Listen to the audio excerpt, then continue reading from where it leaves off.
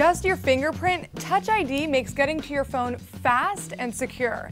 If you snagged yourself an iPhone 5S and you're using this new feature, here are some tips to make the most of it.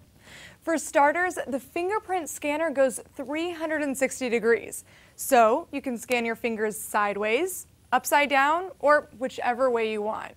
Don't worry about lining up your finger at the perfect angle. Just be sure to cover the entire home button for the fastest reading.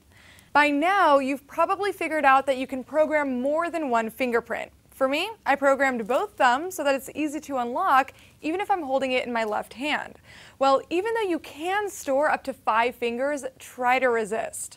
The more fingerprints you store, the longer it'll take Touch ID to scan your fingerprints. Now, if you did program multiple fingers and you want to add, remove, or rename them, head to Settings, then General, then Touch ID and Passcode, and finally, Touch ID. Here, you'll see a list of fingerprints with generic names. To figure out which one's which, just place one of your fingers over the scanner and the matching print will be highlighted. Then tap Edit and delete or rename the fingerprints accordingly.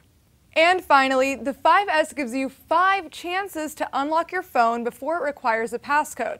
Your phone will ask you for a PIN after 3 attempts, but really, you have 5. So go ahead and give it a couple more tries. If you have any questions along the way or have some tips of your own, hit me up on Twitter and check out howto.cnet.com for the written guide to this tutorial. For CNET, I'm Sharon Vaknin.